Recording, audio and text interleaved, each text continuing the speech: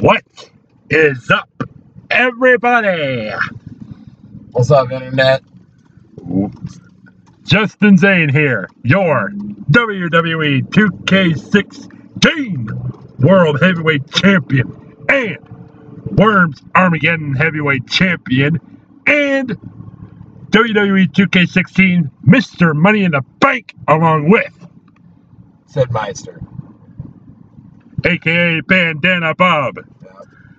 And we're here to give our review and reactions to what has been an explosive Money in the Bank pay-per-view for Money in the Bank 2016. I mean, this was rumored to be the best Money in Bank in history.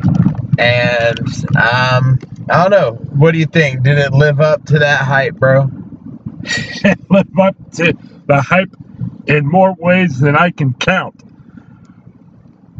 That's true, man. I mean, it was a hell of a fucking badass pay-per-view, for sure. Oh my god. It all began with the pre-show matches, which started off with Team Golden Truth going up against Breezango. And thanks to a bit of a uncalled for prank from Monday Night Raw, Breezango had like major bad sunburn to give the Golden Truth an advantage in order to get the win over Breezango at Money in the Bank. They looked like freaking Freddy Krueger. That's how bad they were burnt. Yeah, they were like burnt, peeling all over. Oh my god. I mean, I would see how Golden Truth could have stooped that low to get a win.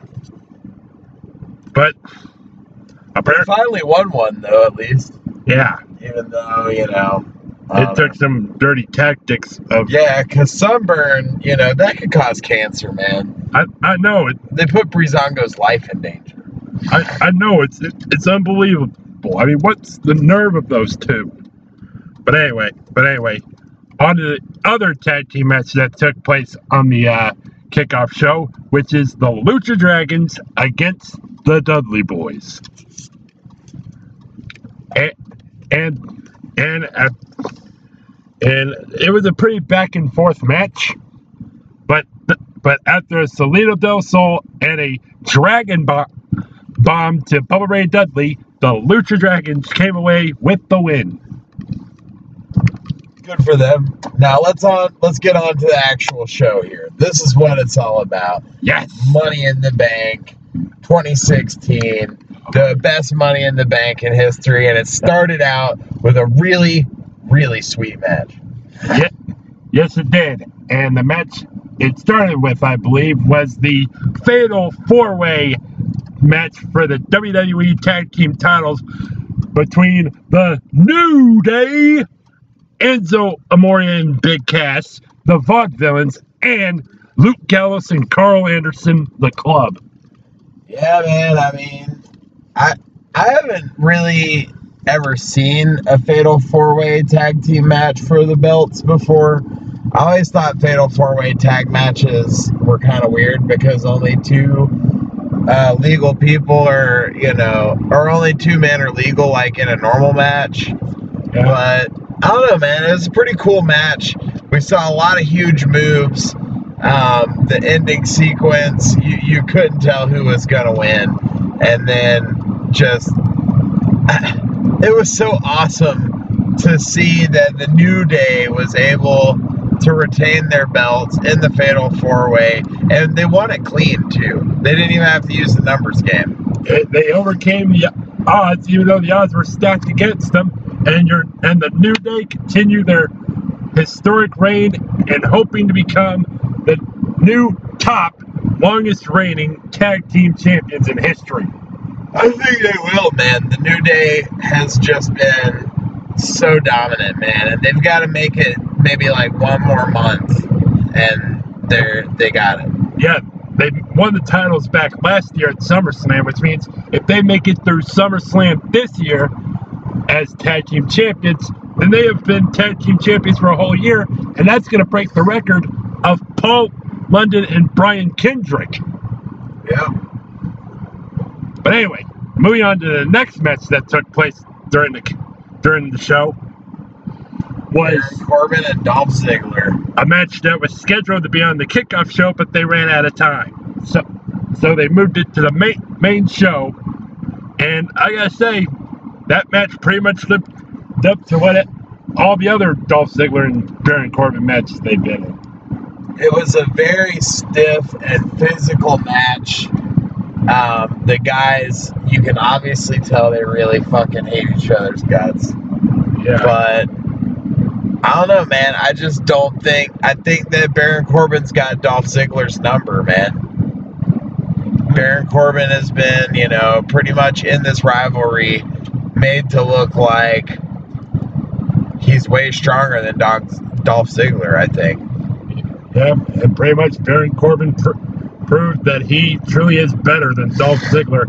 After the end of days, Dolph Ziggler had no choice but to stay down for the 3 count, therefore solidifying Baron Corbin and Dolph Ziggler's rivalry to an end, with Baron Corbin coming out on top. Yeah, I think Baron Corbin is going to be like a huge main event superstar in the future, man. Like, he's been on a massive roll ever since he won the Andre the Giant Memorial Battle Royal at WrestleMania. Well, the guy's a monster. No kid. Now let's move on to the next match, which was, I believe, John Cena versus AJ Styles? Yeah.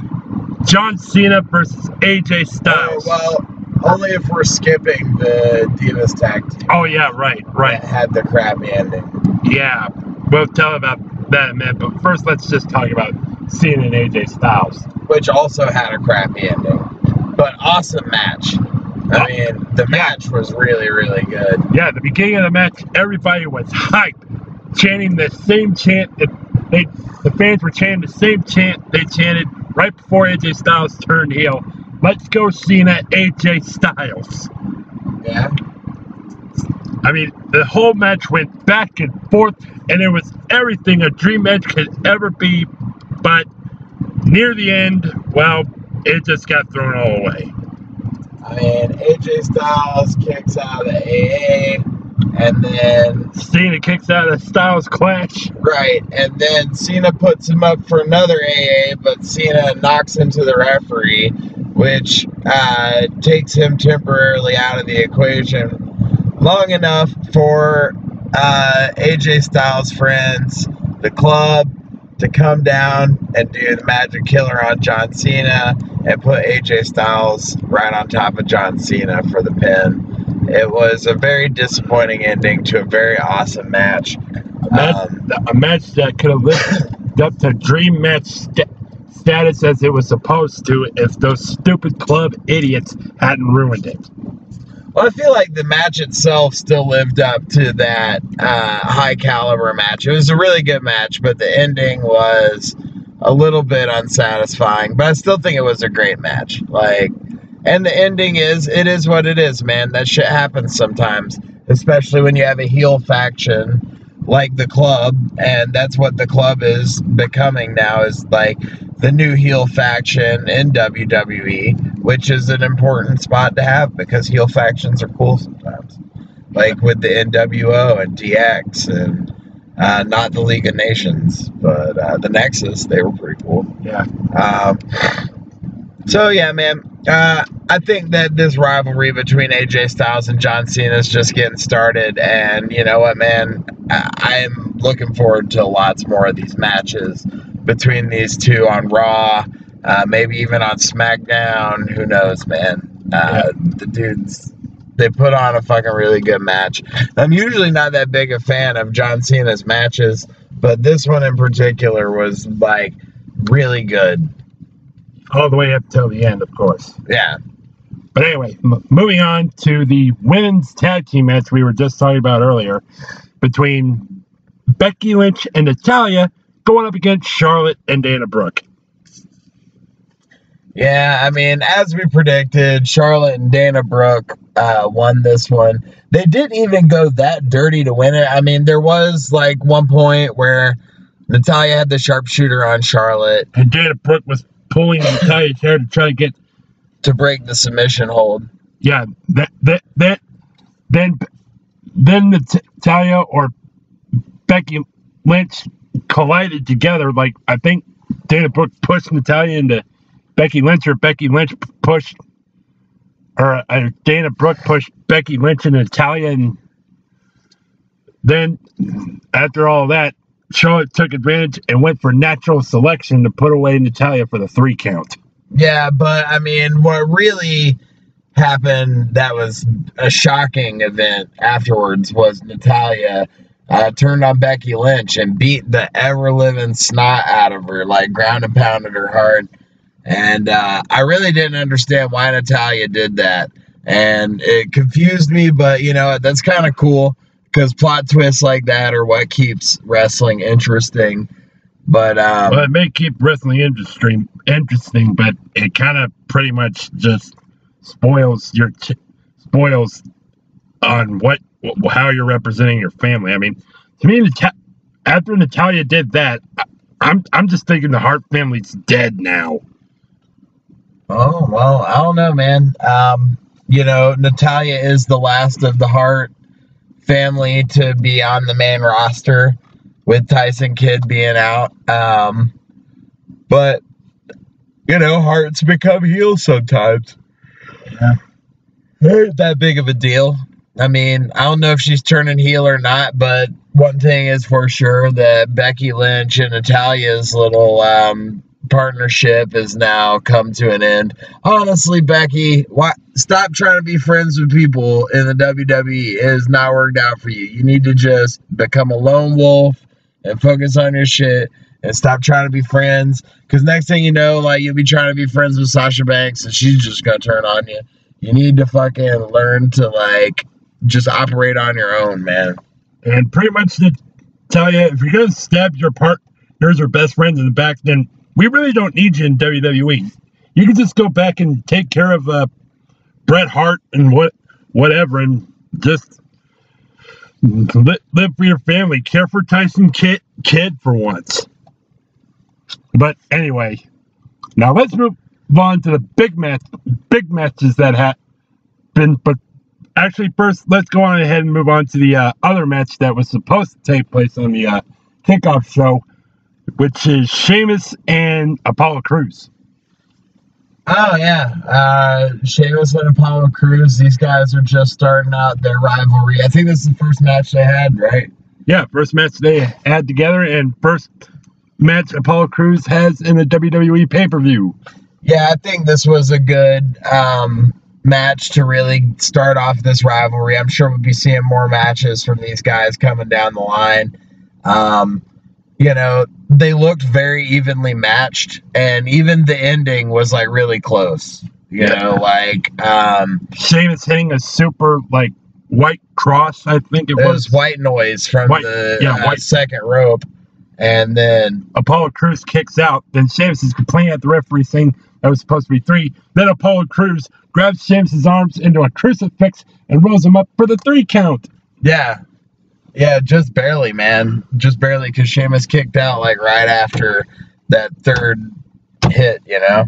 Yeah. I don't know, man. Be looking forward to seeing more from these guys. I think, you know, I'm a big Sheamus fan for sure, and Apollo Crews was always one of my faves, you know, when he was in NXT.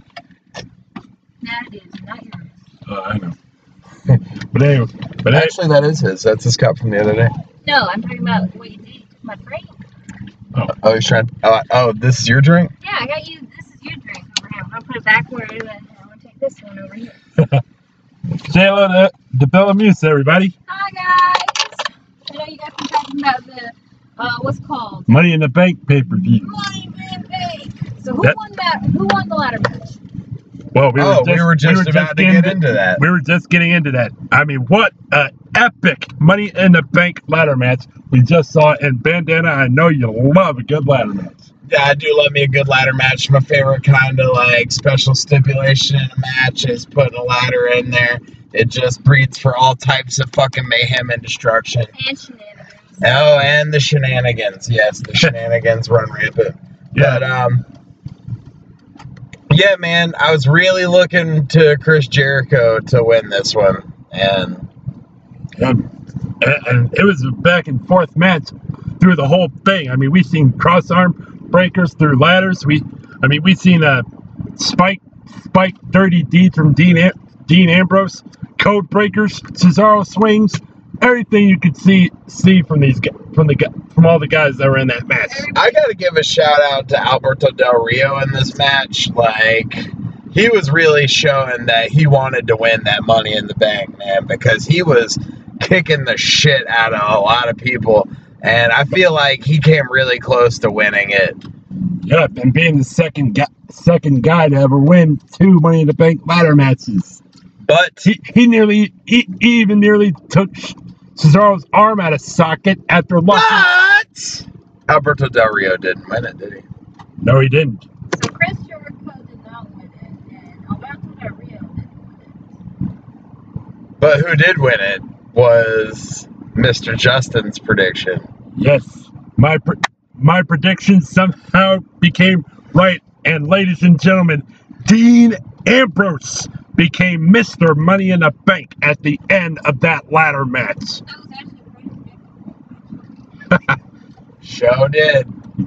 Yep, but that wouldn't be the last we've seen of Dean Ambrose during that night, because now we move on to the main event, which is Roman Reigns. Oh, also Rusev beat the hell out of Titus O'Neil. Oh, yeah. Yeah. Just putting that out there. But that wasn't important because we knew that was going to happen. The main motherfucking event. Roman Reigns, the guy, against the man, Seth Rollins, for the WWE World Heavyweight Championship. It was a fucking really good match, dude. There were some really crazy spots in there. My favorite was when Roman Reigns went for the spear and Seth Rollins like caught it and turned it into a pedigree midair. Mid spear into a pedigree. That was amazing. That was dope. Yeah, man. I mean, like, the match was really good. For the like entire first half of the match, I felt like Roman Reigns was really making Seth Rollins look weak. And I had never seen Seth Rollins as a singles competitor, you know, like during the time when the Shield was broken up and Seth Rollins was on his own. I wasn't along with the Authority. Along with the Authority. Yeah. So, I mean, I didn't really know what to expect, but I mean, the guy turned out to be like the legit deal. Him and Roman had a hell of a good match.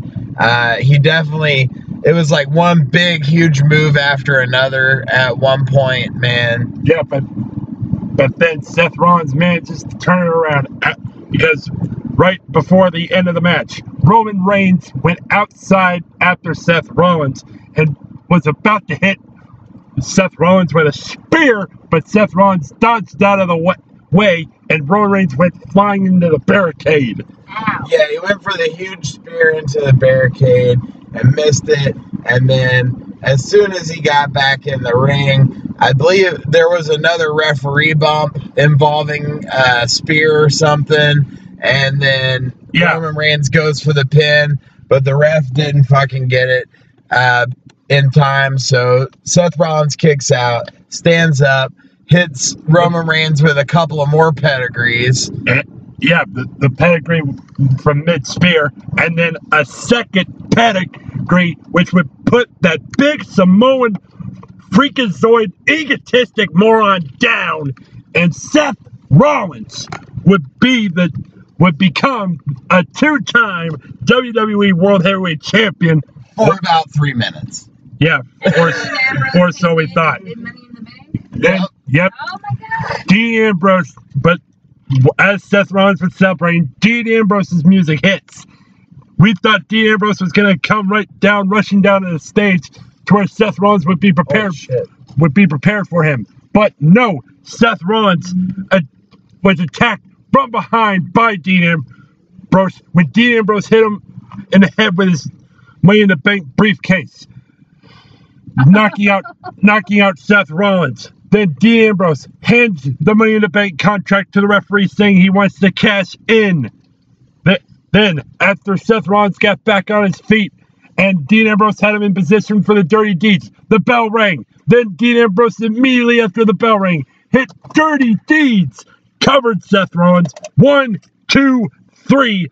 Dean Ambrose is the new WWE World Heavyweight Champion and therefore making history, but with all 3 members of the Shield officially becoming world champions. And also making history as having the shortest time that he held the Money in the Bank briefcase before cashing it in. Less than 1 hour. Beating Kane's record, I'm sure. Oh, yeah. But isn't he also the shortest match? Because as soon as he dirty it was 3 seconds. No, there's been matches that have been shorter. Yes. Like at WrestleMania when The Rock beat Eric Rowan in like 6 seconds. Yeah. So it wouldn't be considered the shortest match yet? No. No. Okay. But anyway, That guys, was Money in the Bank. Money in the Bank, what an epic pay-per-view, and we hope to get another good epic pay-per-view out of Battleground, but knowing that's going to take place after the WWE brand split, who knows what we're going to expect at Battleground on July 24th. Who knows? You guys are going to have to tune in to find out. As for now, I'm Justin Zane along with Bill Amuse and Bandana Bob, a.k.a. Sidmeister, and we'll see you guys in the next video. Go fuck yourself. Bye.